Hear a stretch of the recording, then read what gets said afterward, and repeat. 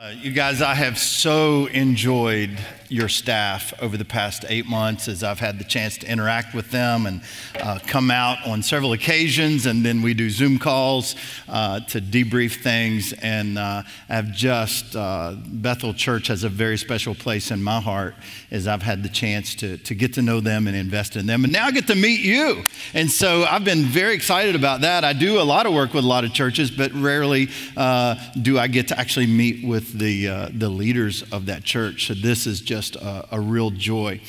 Today, I'm going to talk to you about two things. I'm going to be talking to you twice. One, I'm going to talk to you about how does Jesus define leader, and how do you develop leaders? That's the two things I'm going to focus on today. I was speaking in Chicago several years ago to a group just like this.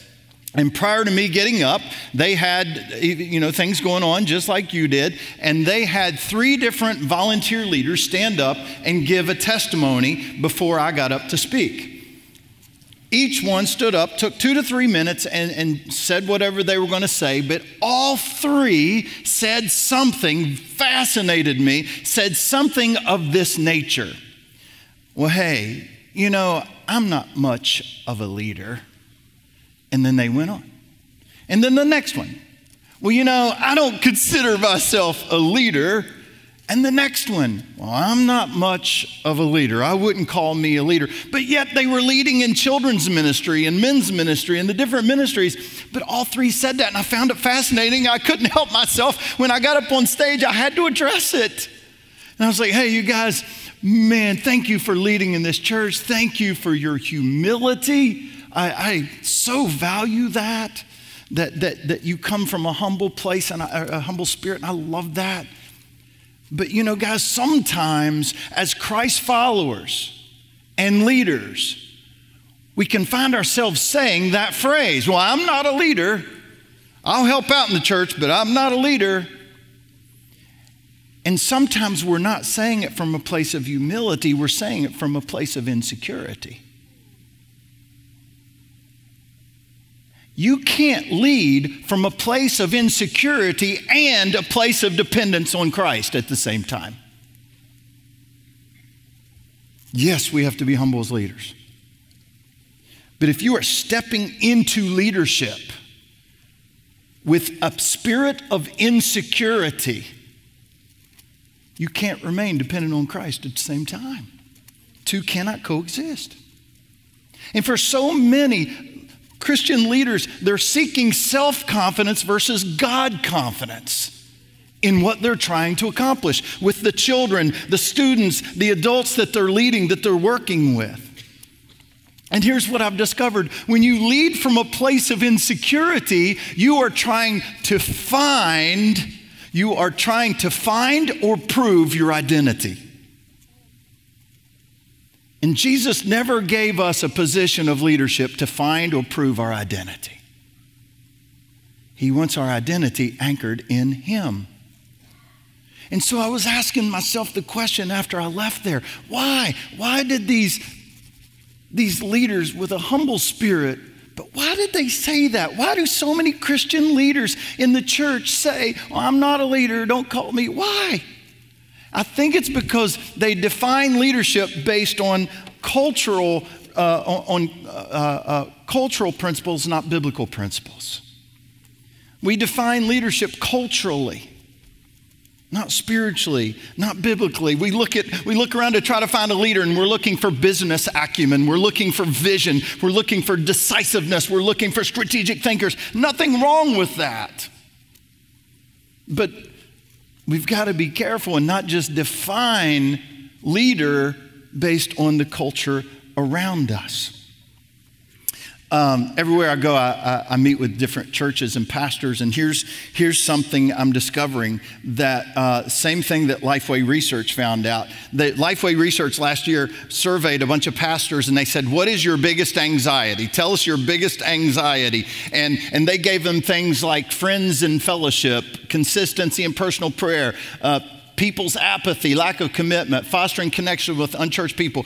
But the number one challenge, anxiety, that pastors self-identified is leadership development in their church. I see it everywhere I go. Churches are struggling developing leaders and identifying leaders and getting people to step into leadership. They don't want to step into leadership in the church.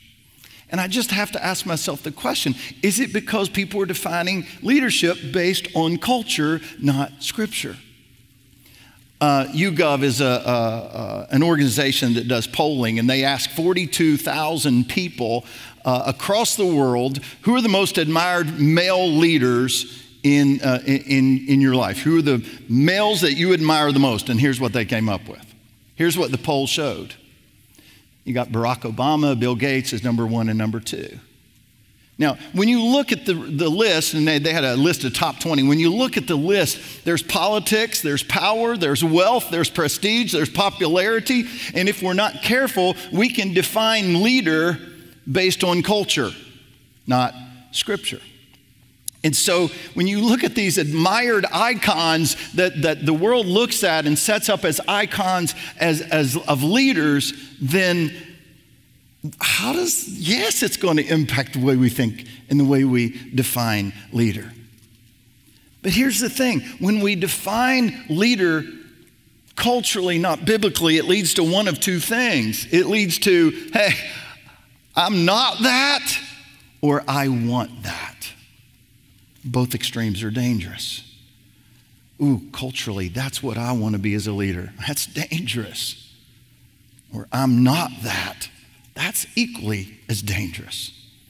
Jacob Morgan did some research, and he asked 140 CEOs across the world to define leader. What is a leader? And he said, would you write a definition and submit it to me? And so they did. And when he got the results back, when he got all 140 back, he discovered that not one of them gave the same definition. Every one of them was different.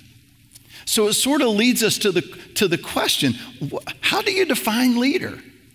How do you define leader? Now, this is really important because if you don't define it, you don't know what you're looking for.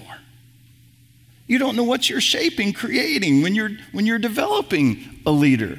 There is a rule in aviation called the 1 in 60 rule. And what the 1 in 60 rule says, it says for every 1 degree, a plane veers off its course, it misses its target destination by 1 mile for every 60 miles you fly. Now, that's fascinating to me. Just 1 degree off, 60 miles later, you're off track. And you keep veer off track for a long period of time, you're way off track. And I just wonder, has the church begin to veer off track in defining what a leader is? Do we really understand what Jesus is talking about when he talks about a leader? Listen, a Christian leader should be distinct.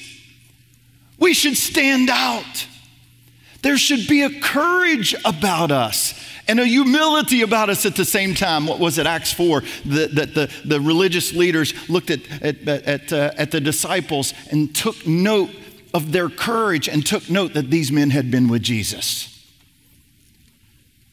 When we spend time with Jesus, it should transform something in our spirit that makes us distinct as leaders, that makes us have a boldness, a courage, that we should stand out, we should be memorable, leave an impression, have an influence. That's the type of Christ follower leaders that Jesus wants to build.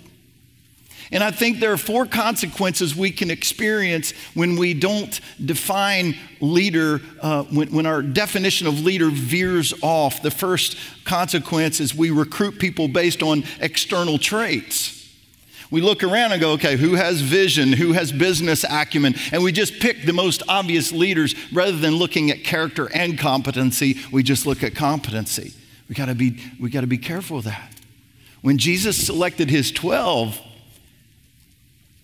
he didn't choose the most educated, theologically educated people of his day. No, he chose a bunch of fishermen. The second consequence is we train people in leadership behaviors that are substandard for a kingdom leader. If we misdefine leader, then we won't train them towards leadership. Here's what I tell churches all the time.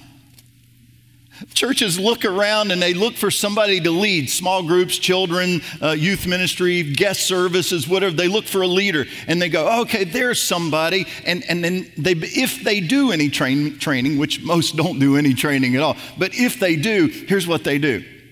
Here's our policies and procedures manual. Here's where the supplies are. Here's what time you need to be here. Here's your responsibilities.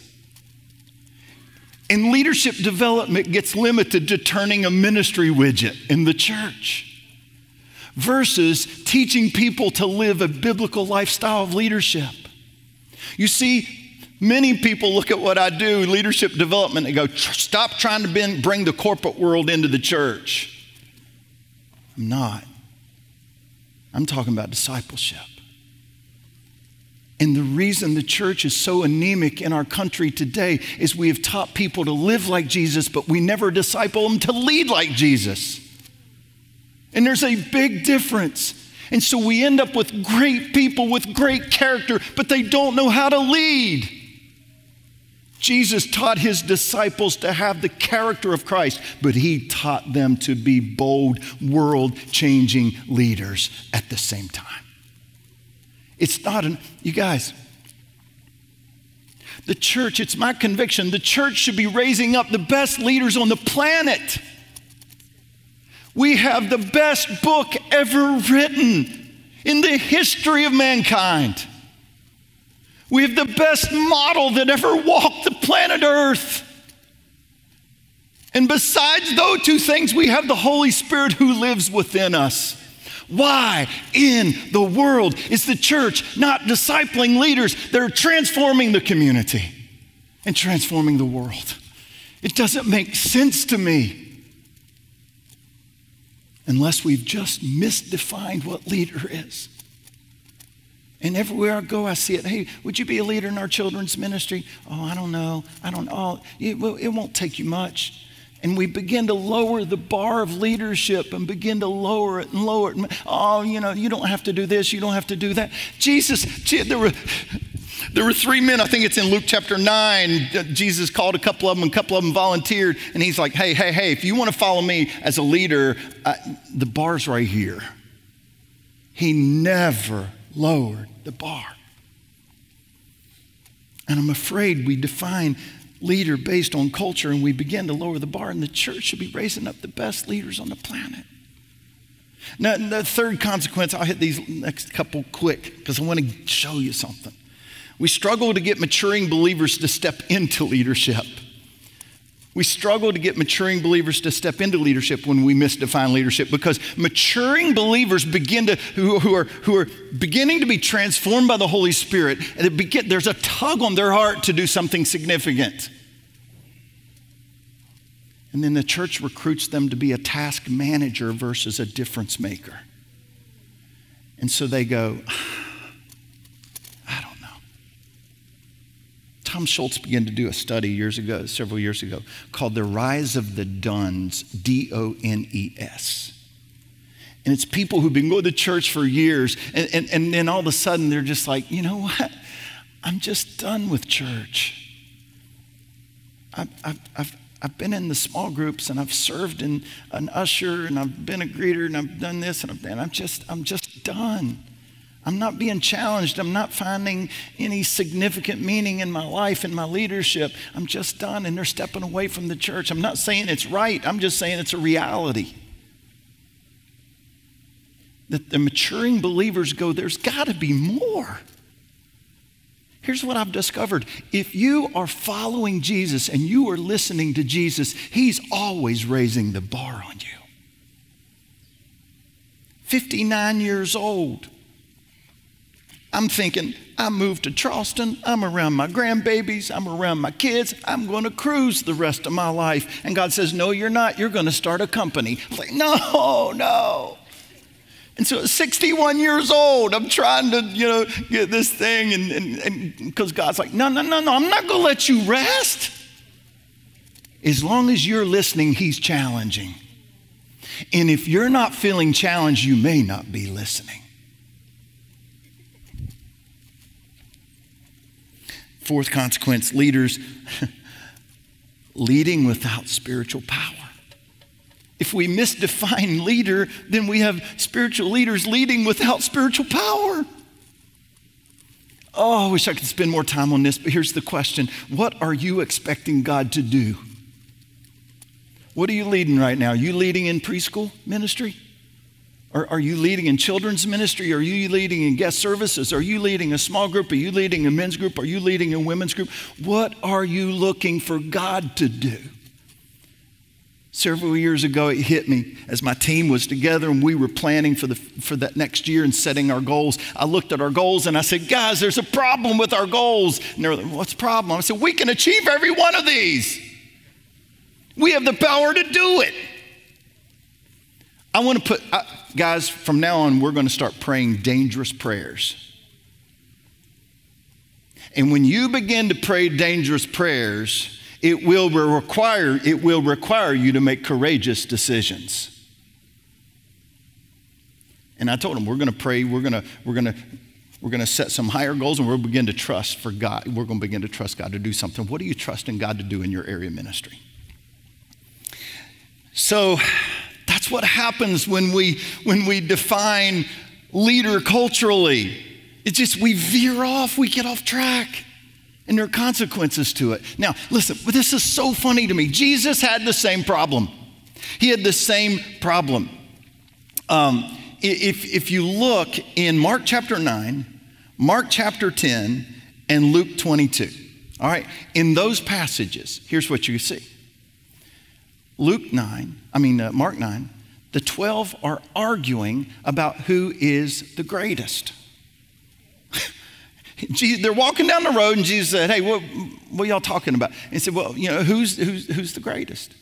And so then in Mark 10, then all of a sudden, James and John are saying, hey, can we sit at your left and right? Can we have the position of power? And then later on, Luke 22, they're arguing again. He's like, what are you arguing about? Well, we're arguing about who's the greatest.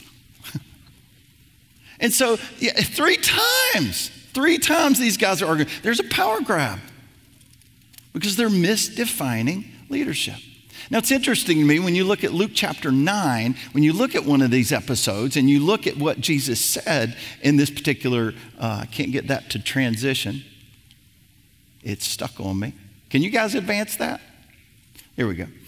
In Luke chapter 9, it says, an argument started among them and the disciples of which would be the greatest. Jesus, knowing their thoughts, took a little child and had him stand beside him. So he's going to illustrate for them what true leadership is. Now, here's what's interesting. An argument started among them, and Jesus, it doesn't say Jesus hearing their words. It says Jesus knowing their thoughts. Jesus heard their words, but he saw what was beneath the surface of their words.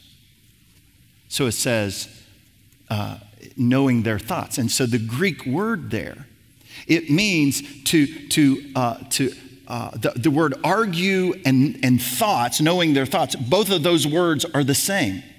So hey, hearing them argue, same Greek word as knowing their thoughts.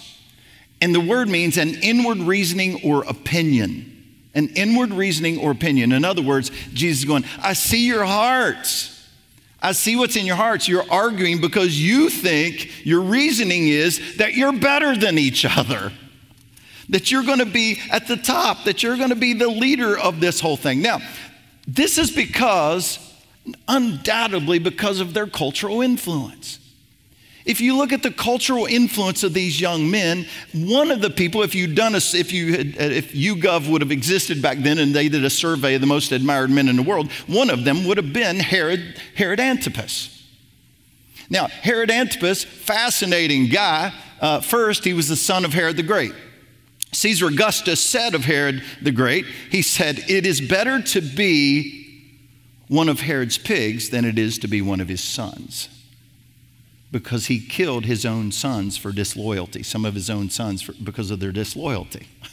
This is a mean guy. That's who Herod Antipas was raised by. Secondly, He reigned in the area of Galilee and Perea from 4 BC to 37 AD. Now, this is the time period when these young disciples who were anywhere from 15 to 18, 20 years old when they started following Jesus, they were born under his reign. Most of them were born and raised in the Galilee area. And so they would have grown up under his influence. Now, he ruled in this area in the green, in Galilee, Perea, and that's exactly where they lived in that time. So they would have been very much influenced by him. If you look at this is where Herod Antipas' palace was first located. It was located here on the top of this mountain, and it's said that that's where he put John the Baptist when he imprisoned John the Baptist. But look at the power that could you imagine a palace on top of this place? This guy had great power. And then he moved his capital from that location to Tiberias along the sea. And here he built this beautiful, luxurious palace. Now, here's what's fascinating is when he moved here, these guys would have been young. And this was 15 miles from where these guys lived. Just 15 miles. And so now his influence will be even greater because now he's even closer to these guys. They would be very familiar with how this guy operated. And then we also know that Herod Antipas is the one that while these guys were serving Jesus, beheaded John the Baptist. That's their cultural influence. We can understand why these guys these young disciples define leader the way they did. Now I want to show you something. Here's what's fascinating. Several years ago, and we're going to talk more about this in the next session, but several years ago, I was studying through the life of Christ, and I put his life together chronologically. And I put it in this framework of winter, spring, summer, fall. So here's what I want you to notice, and this blows so many people away when they see this. If you look right here at the fall of 26 AD, that's where Jesus took his ministry public. His baptism, his temptation. At his baptism, or after his baptism and temptation, he met some of what would become his apostles, okay? He met Peter, he met Andrew, James, probably John, Nathaniel, and Philip. So 6 of what would be his apostles he met at this point. Now I want you to jump over to the fall of 27 AD. That's where he looked at Peter, James, Andrew, and John and said, "Come follow me, and I will make you fishers of men." 1 year after he went public with his ministry. Most people think Jesus was baptized. He went through his temptation. He recruited 12 guys, and they spent 3 years with him. That's not how it went down. They met him a year earlier, and then a year later he said, "Come follow me," but not as leaders, not as leaders, but as disciples and followers. And then look, 9 months later in the summer of 28 AD, that's when Jesus says, "Okay, now I'm going to choose you to be my leaders." And we're going to look more at that in the next session.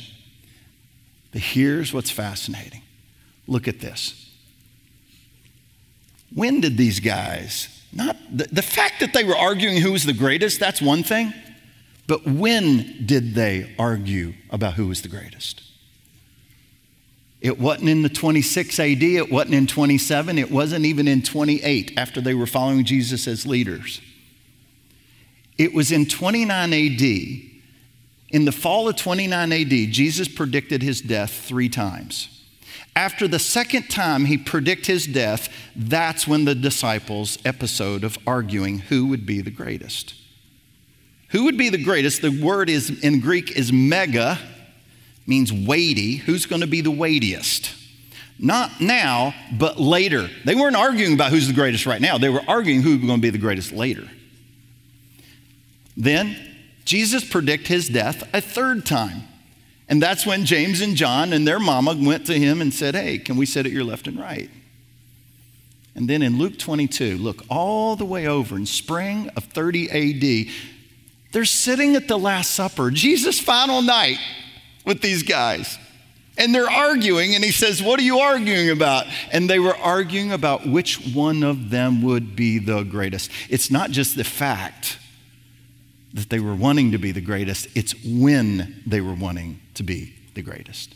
reveals something about their definition of leader, the misunderstanding of what a leader is.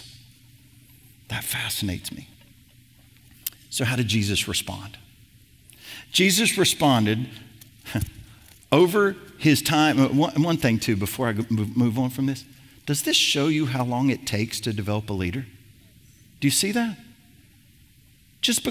And so often we look at, well, no, I can't let you lead. I can't let you lead because, I don't know, it's just, you're not ready. Your character's not ready yet.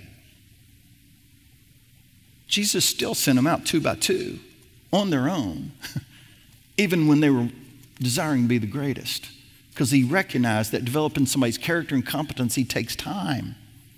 Takes time. Now, Jesus used 3 words. He never wrote a definition of leadership development, but he used 3 words to describe leadership. Never wrote a definition of leadership, but he used 3 words to describe leader. The first one is slave. In Mark chapter 10, 42 through 44, it says, you know that those who are regarded as rulers of the Gentiles lord it over them, as their high officials exercise authority over them. Not so with you. He said, that's not you. You're not the type of guys that have power and authority and lord it over people. If you want to be first, you have to be a slave. And that Greek word means to be devoted to another with disregard to your own interest. To be devoted to somebody with disregard to your own interest. It's just like, hey, if we're a Christian leader, I'm there to serve you.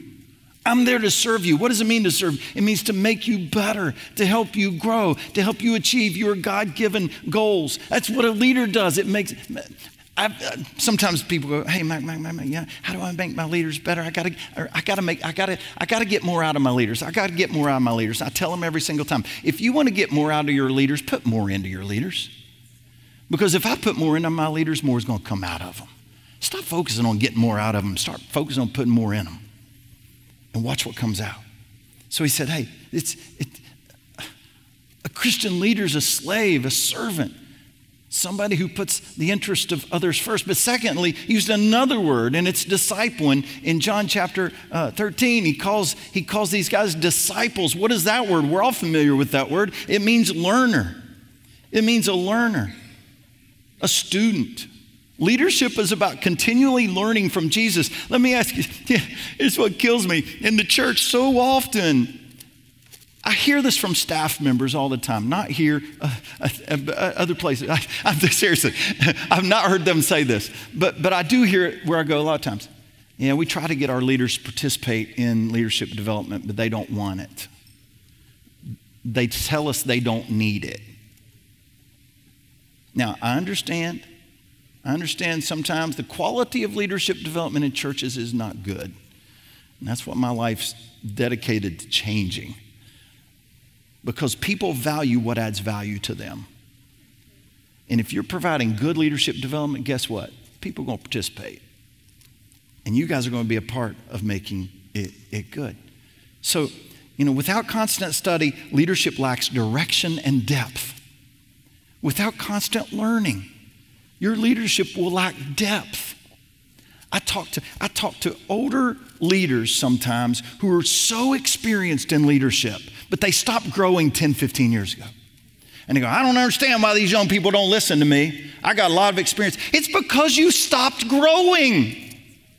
You stopped learning. And when you stop learning, you're no longer relevant. You're stuck.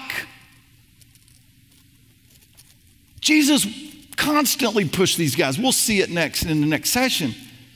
He didn't let them rest. There was never a settling. There was never a stopping. It's always growing. Are you allowing the Holy Spirit to grow you? Now, I got to show you this one. There's a third word. He calls them apostles. Now, this word apostle is fascinating to me because 600 years before Christ, the word apostle was used to speak of an admiral of a ship who was sent by a king of a territory to say, hey, go explore and find land that has never been conquered. When you find that land, pull up on shore, unpack your boat, unpack your ship, and set up a city that's reflective of our culture, the culture that I rule and reign in, so that if I ever go there, I will feel comfortable. Isn't that cool? Culture shaper. That's what an apostle was. The word's also used to speak of a representative, an ambassador. You can speak on behalf of that individual with full authority, but it was also used to speak of a military leader who would go into a land, and oh boy, Israel was familiar with this, a military leader who would go into a land that was freshly conquered, and this military leader would show up with linguists and architects and musicians and poets and just turn that enemy territory into a culture that's reflective of that of the king. You guys, are you putting this together? You see what a Christian leader is? We're somebody who shapes the culture. When you're leading and you're stepping into that preschool room, you're stepping into that children's elementary small group, you're stepping in to shape a kingdom culture, to shape in the hearts, minds, soul, personality, and character of the people that you are leading. You're stepping into it to bring the kingdom of God into their soul. This is significant. Not easy because there's an enemy culture that's fighting against it. And so I begin to wrestle and say, okay, if this is how Jesus describes a leader, then what's these three overlapping factors, then what's the definition of leader? And so here's what I put down. A leader is one who is continually growing in the likeness of Christ. That's a disciple. Guided by the Holy Spirit to skillfully provide care, direction, accountability, and development of a group or team of people. Uniting, that's the apostle, uniting them to humbly serve the church, community, and world.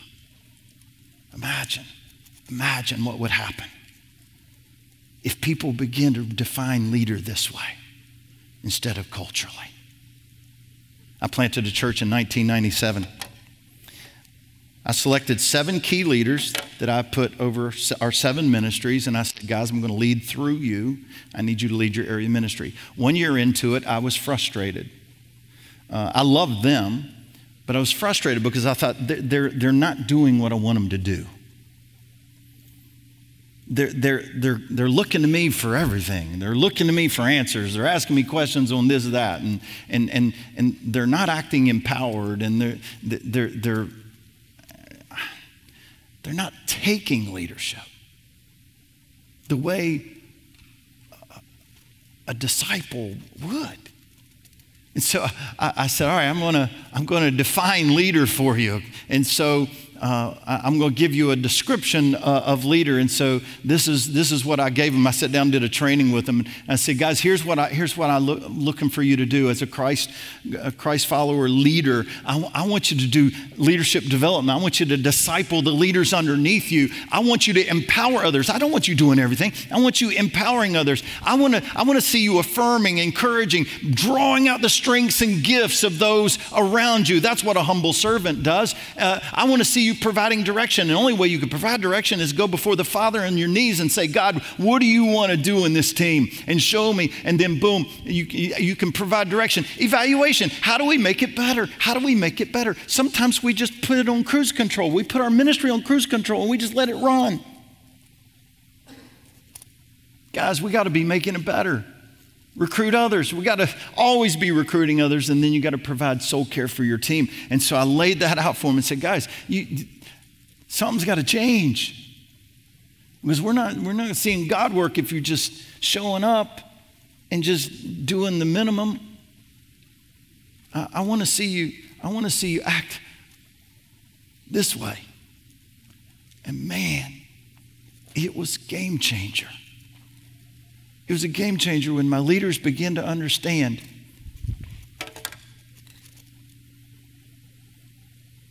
they had empowerment and they had authority.